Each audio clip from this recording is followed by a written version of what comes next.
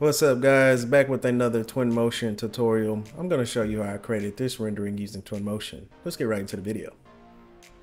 Okay, so now we have a different view of our 3D model, and with this one I want to show a little bit of some of the extra things I did as far as a little bit of lighting and how I use the neon texture to kind of bring a little bit of flair to my rendering and just kind of give you a little bit of an overall technique that I use with the path tracer. Okay, so let's zoom in here and just kind of give you a little bit of a overview of what we have in the interior of our 3D model. So as you can see, we have a nice pendant light that's coming from the top of our ceiling, and we have carpet, we have some couches, and we have some things in our kitchen area. So this is to create, even though this is an exterior rendering, I wanted to fill everything in the interior, so when we do our rendering shot that it looks like there's activity that's going on inside of our residential house here, and I think that's important. So let's see, and there's nothing here, it's just kind of a little bit of a bed, and you can find these assets on Sketchfab, you can find them in the Twinmotion library. So you can go to objects, home, and you can go to living room because we have a living room setting, and you have different options here that you can use to your discretion. Or you can go to Sketchfab, and they also have a lot of different options that you can choose from. So just kind of use some of your creative ideas or your creative experience. What do you think a living room looks like or should look like, or what do you want it to look like? So that's kind of a little bit of an overview there. And as you can see, we can see from the outside. So I did use lighting in this area. So let's see if we can find our lights here. And I'm going here in the scene graph to search for some of the lights that I've used. Let's see if we can find it. Okay, so we have our area light. I did plant an area light here, and as you can see, I turned the intensity down to 25, and I made adjustments to the width and the attenuation. So just kind of showing you that you can crank up the intensity.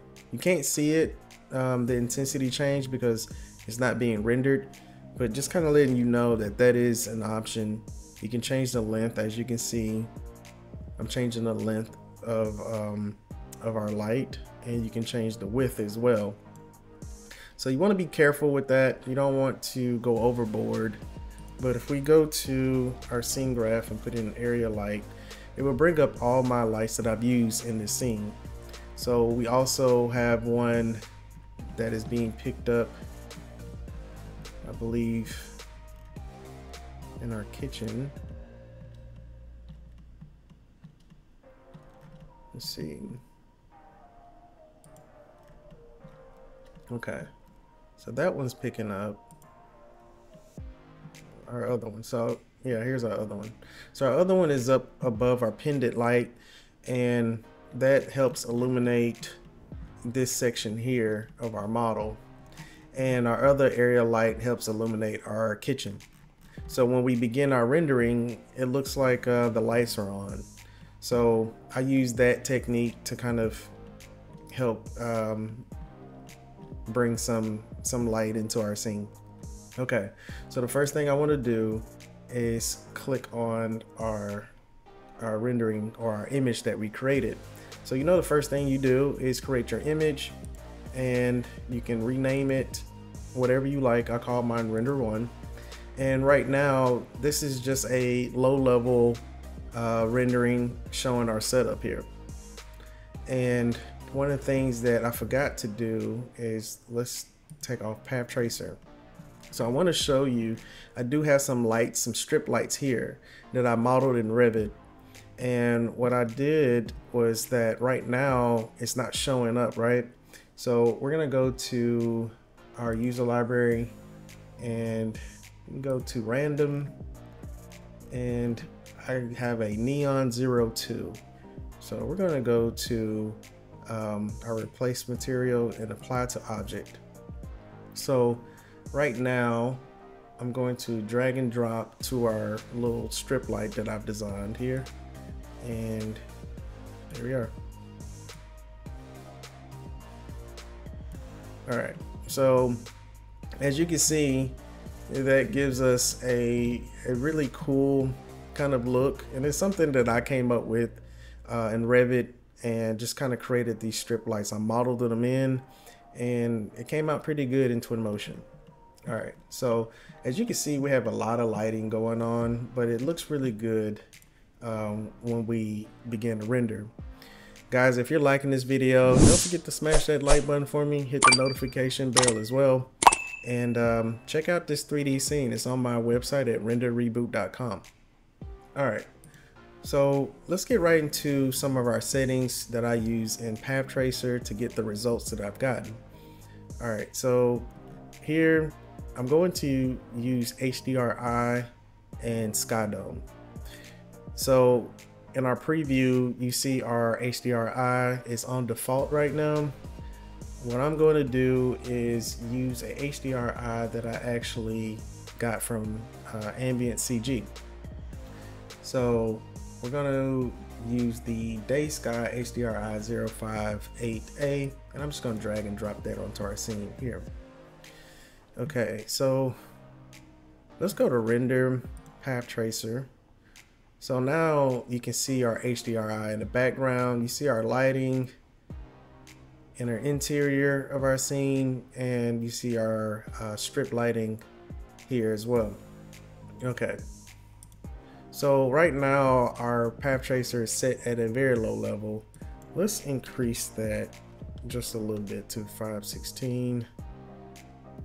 Well, you know what? Let's go ahead and increase it all the way to 2048. And we'll come back and play around with our max bounces and our fireflies as well. Okay, so let's go to environment and let's start making some adjustments. All right, so we already made adjustments to our HDRI. As you can see, our background here. And here we have an intensity at 1. I'm going to keep that intensity. I don't want to enhance that intensity anymore. Just kind of give you an overview of what happens when you have too much intensity. Your scene gets way too bright, and this can go up pretty significantly. So let's keep it at 1 for now. And let's look at our rotation. So right now that was at 90 degrees. We're going to rotate it to 180. So as you can see, our background has changed, and you start to see some shadows come into play and our lighting placement, and you start to really see the light that I've created inside our little garage area, how the lighting is actually reflecting off our vehicle as well. So we may make some adjustments to our lighting because it looks like it's a little too bright, but that's okay. You start to see our area lights put into action. So you start to see lighting in our kitchen area and the lighting here in our living room space as well. Okay, so now that we have those set up, let's kind of see what else we can do to enhance our rendering. We can go to, okay, so looks like I have accomplished everything in my environment to where I'm satisfied. Go to camera and let's start looking at our exposure. I do have auto exposure checked, but you still can make some adjustments to your exposure. And right now I have it at 1. Let's change it to 180. And as you can see, that brightened our scene up a good bit, which looks pretty good. All right, so right now we have white balance at 69. Let's change that to 62. And that kind of gave it a blue tinge, which I think looks pretty good. All right, so one thing that I want to do, let's quit our media for a second, and we're gonna go to our material picker, and we're gonna select these guys because it's way too bright. I'm going to maybe make that 5. All right, let's test it out. So as you can see, that made a good adjustment there. Let's make sure that they all change to 5. Just kind of double checking. Okay, so it looks like they all made adjustment, which is good. All right, let's continue. All right, so here we're gonna go to our local exposure. We're gonna enable that. And as you can see, when I enable that, my scene seems to look washed, but that's because we don't have any highlights or shadows. So you can crank our highlights up all the way to 1, and we're gonna crank our shadows all the way to 1. So as you can see, my scene is coming back together, looking pretty good. And just to kind of point out, I'm still really impressed by the Twinmotion Smart Grass. So that's the material that I use. And here, also for the plants and the trees, I use Max Tree. And all the other assets pretty much came from Twinmotion library or Sketchfab library. So I think that it came out pretty good. All right, guys, don't forget to smash that like button for me, hit the notification bell, and leave a comment down below if you have any questions. Okay, so right now, looking at our lens, we are at focal length at 18, and I want to zoom in a little more. Let's do 20. So we can, actually let's do 21.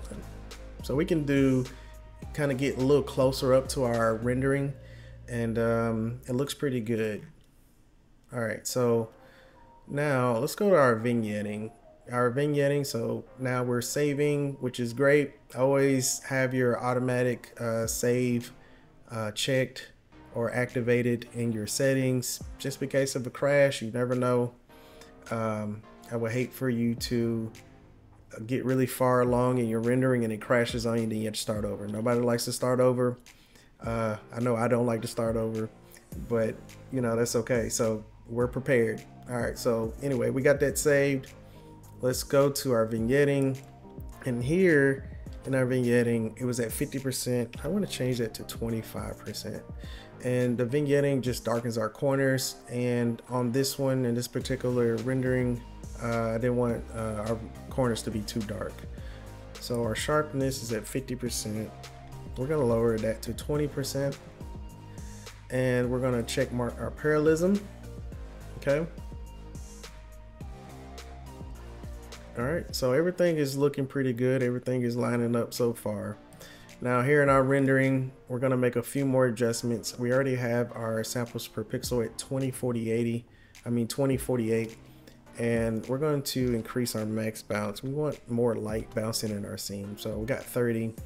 And just look at those shadows there. The light is hitting our trees, and you start to see the shadows from the trees, and starting to look really good. I really like how these renderings turned out.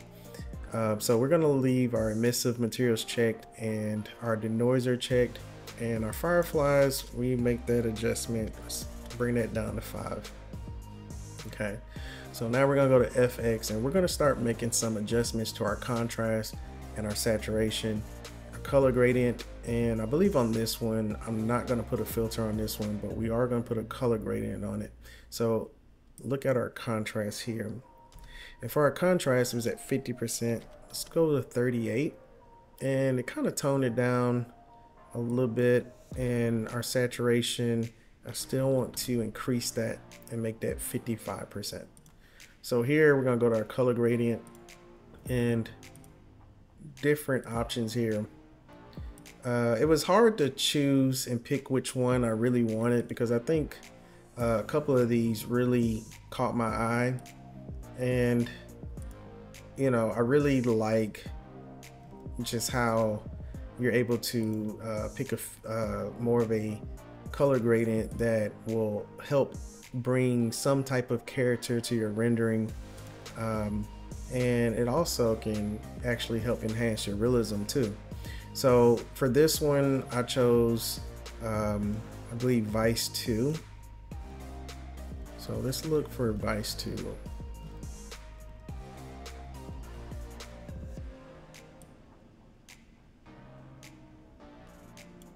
Okay, so we got Vice 2 selected, and I think that that was a pretty good choice. I think that I could have went with different options, and I think that it still would have been a nice rendering, but I went with Vice 2. And for this one, I didn't do a filter, and those who don't know, filter, you can choose different options here. So just kind of showing you, usually I'll choose line light, and I'm not going to use it in this one. All right, so here for our image, we're gonna select 8K, and anytime you're doing a very high output size such as 8K or higher, it's going to prompt you to use tile rendering for high resolution images. So you can select tile rendering. You would not need to do that if you select 2K or 4K. It's not needed, but anytime you're looking at an output size of 8K or higher, then it will prompt you to do that. So, but yeah, so I think that this rendering came out really well, guys. I hope you learned something today. Don't forget to smash that like button for me, hit that notification bell, and man, look, I appreciate your time, and we'll be back with another one.